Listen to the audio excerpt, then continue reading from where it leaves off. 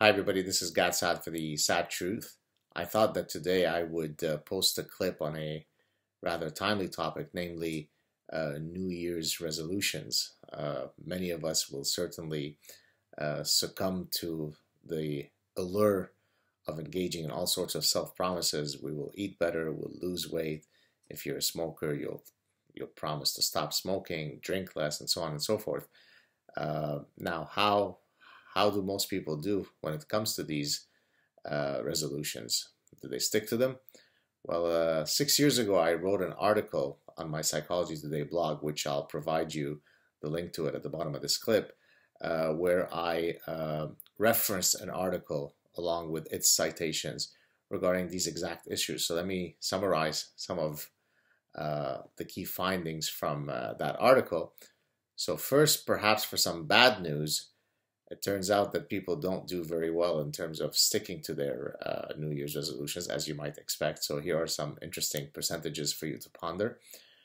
22% of people fail after 1 week. So roughly 1/4 of people have already violated their New Year's resolutions by week 1.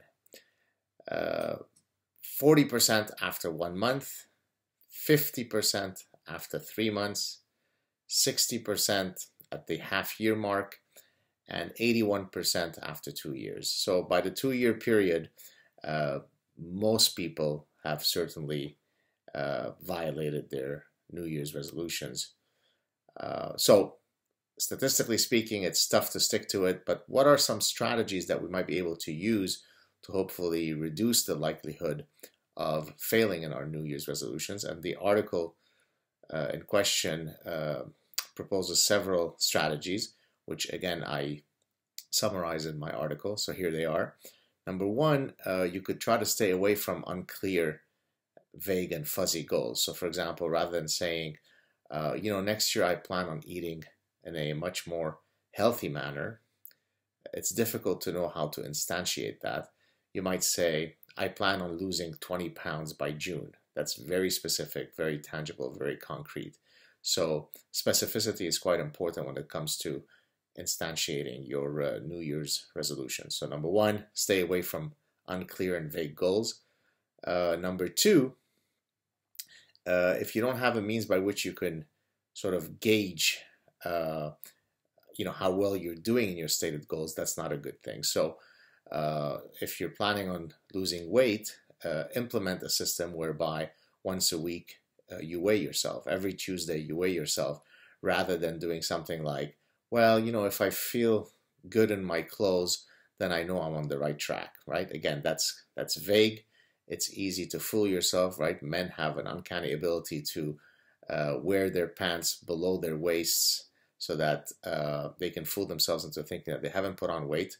But if you get on that scale, you'll know if you're doing well or if you need to take autocorrective measures. So that's the second strategy.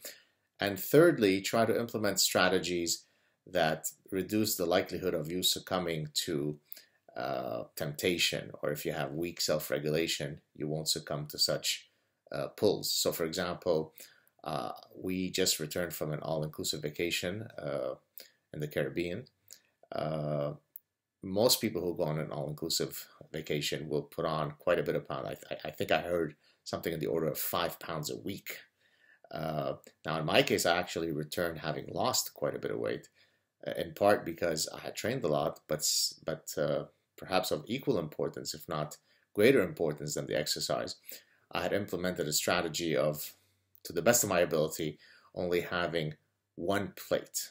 In other words, even though it's an all-you-can-eat situation, by imposing a very strict and clear strategy, it removed the possibility of my succumbing to temptation. And so again, this seems like an obvious strategy, but of course many people don't implement these strategies, and hence we end up failing in our New Year's resolution. So there you have it. Wishing you all a great 2016. Looking forward to seeing you all next year. Take care. Ciao.